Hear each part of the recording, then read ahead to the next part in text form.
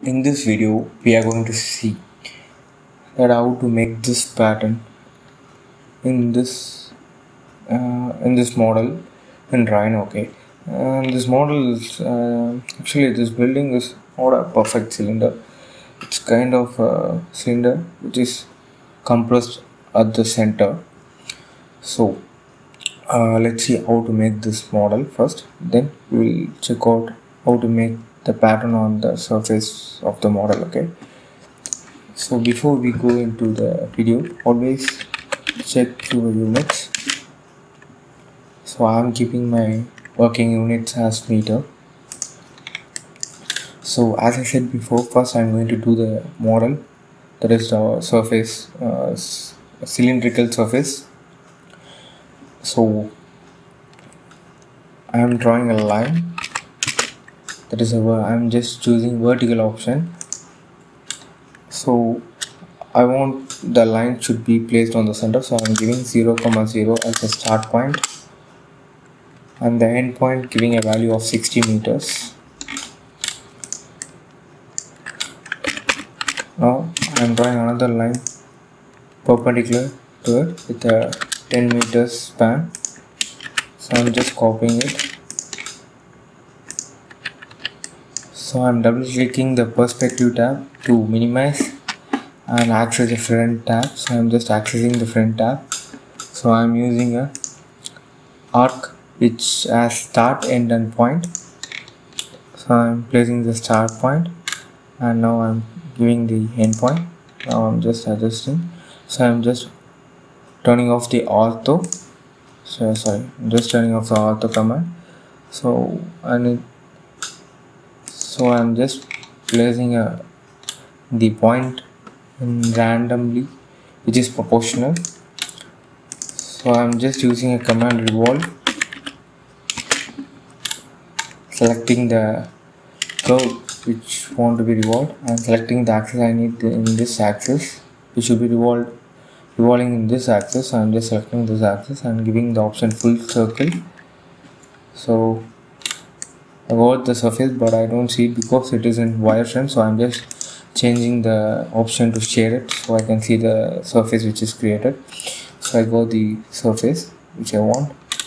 So now I want that pattern on this surface. So so I'm just taking this surface and then giving the option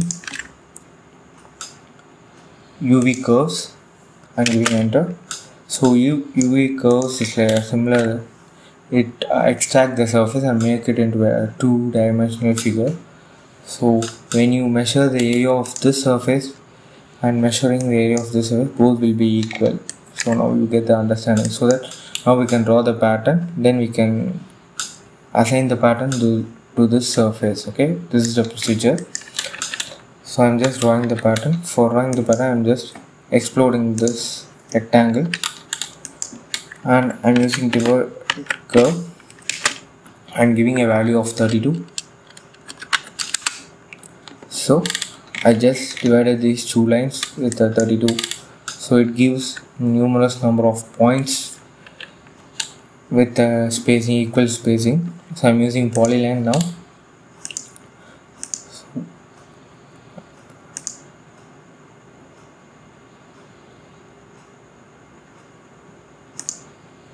So I'm drawn a diamond, so I'm just exploding this line also. Then I'm deleting this line. Now the point is not necessary, so I'm just selecting all the points with this select point option. Then I'm deleting all the points. Now I'm using array.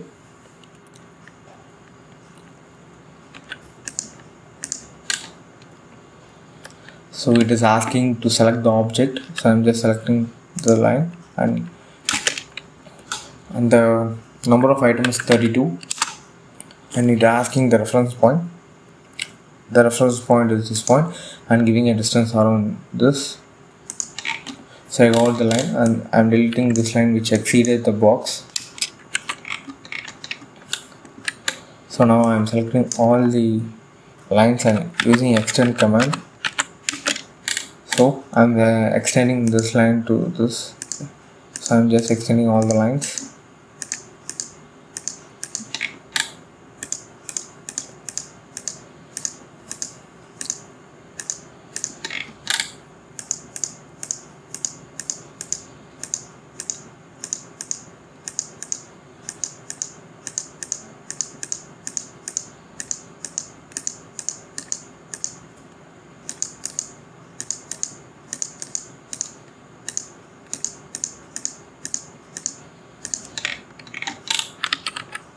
So I'm just adding this.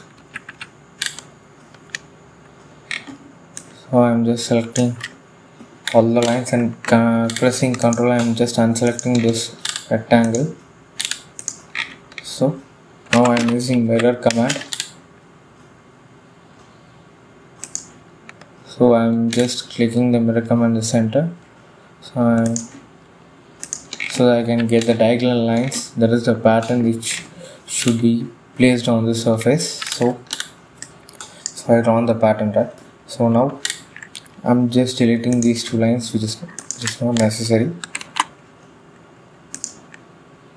Now I need a surface. So I draw the surface and I'm just deleting the other two lines which I used to create this surface. So I'm just deleting it.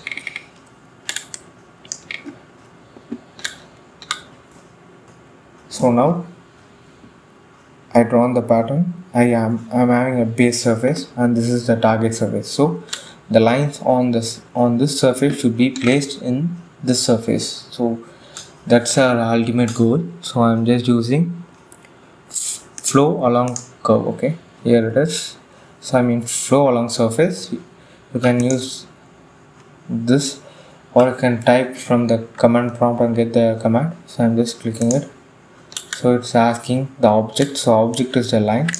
So I'm unselecting the surface. So I just given the object as the pattern line. So I'm pressing enter. Now it's asking the base surface and this is the base surface. And now it's asking for the targeted surface and I'm giving the target surface as this surface. So you got the pattern, right? So you got the pattern.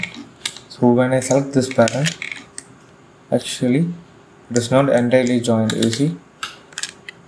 So we need to join these lines. So Ctrl J. Select that. I'm selecting all the lines.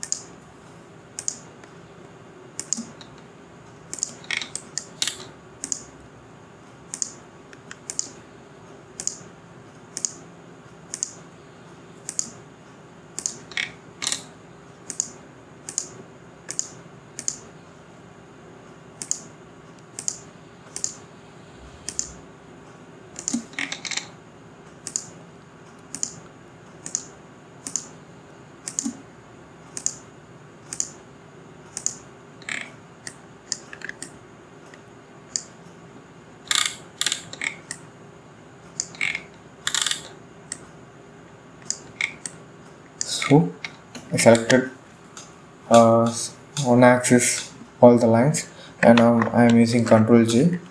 So the lines has been joined.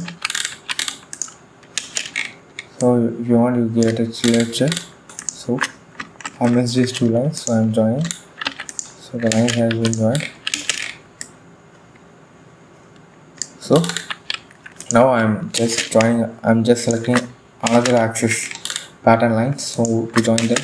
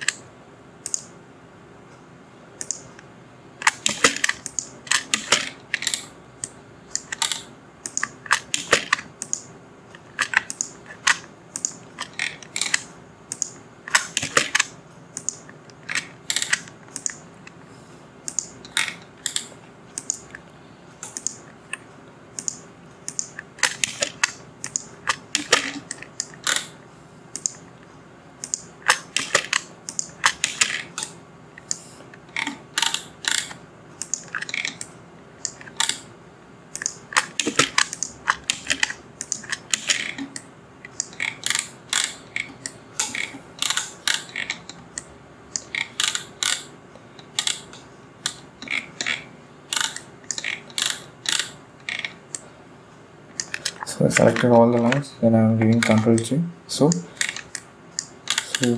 another axis lines are also joined. So now I'm just turning off this surface and I'm just deleting the lines which we used to draw the surface.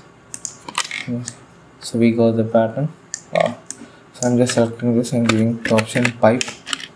I'm giving a diameter around 2.23. So we got the pattern.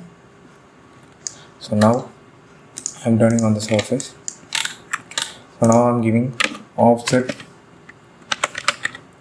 surface, so which gives a 3-dimensional for the surface. Okay, so while giving offset surface, please check you get this solid and yes. And if you want to change the direction where the offset has to be done, you can use flip all.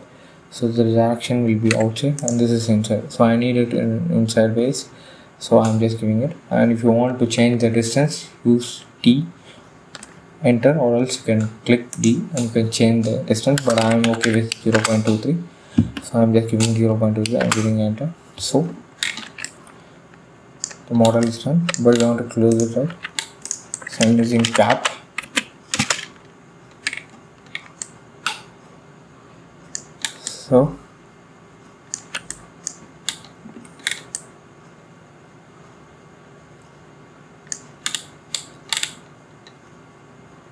So we are done with the model.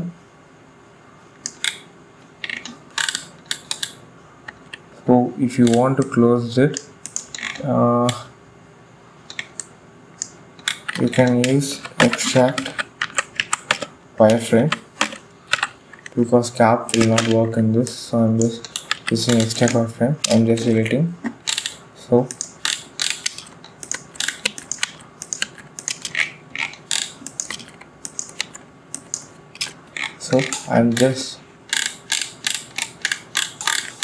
I'm just keeping the outer surface and deleting all the other stuff which has been extracted. Extract wireframe gives you a 2D wireframe of the surface which have been created. So I'm just using join. Now I'm using extrude curve, giving a value of 0.23. I'm using Ctrl J for join, or else you can use this icon.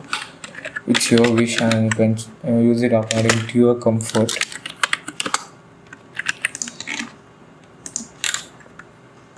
So I'm just moving it.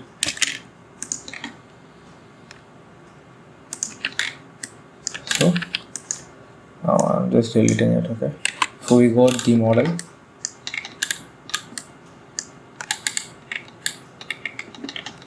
Okay, we got the model. It's looking similar, I think so.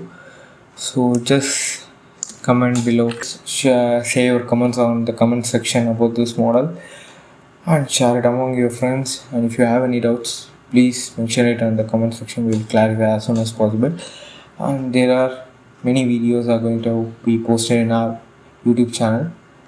So stay tuned, watch more videos in English versions. And our YouTube is fully for Grasshopper and Rhino. Okay, thank you for watching the video. Tata, bye bye, see you on the next video.